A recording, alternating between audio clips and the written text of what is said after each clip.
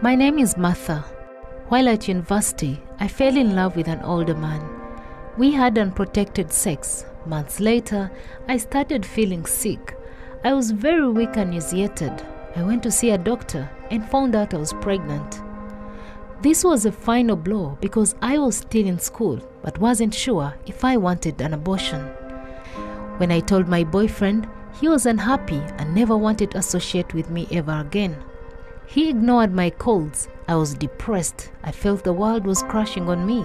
I was more worried of what my parents and peers would think about my pregnancy.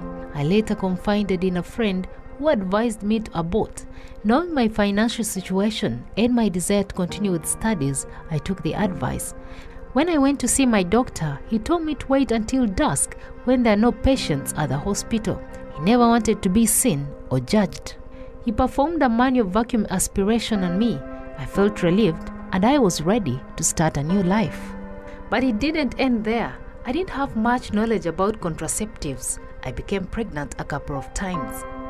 But I still wasn't ready to have children. I opted for terminating the pregnancies until a doctor told me about implants. I am now free and happy, and I will have children when I'm ready.